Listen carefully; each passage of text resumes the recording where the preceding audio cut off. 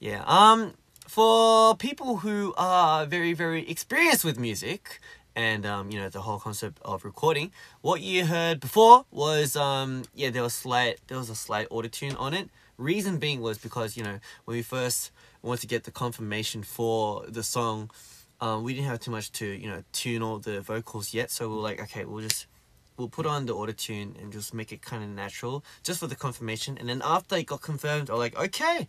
So we took off all the autotune, and then we re-edited all the vocals. Because this is the guide, you can hear the autotune on it. But with the actual song, there is no autotune, and it's all naturally tuned. So yeah.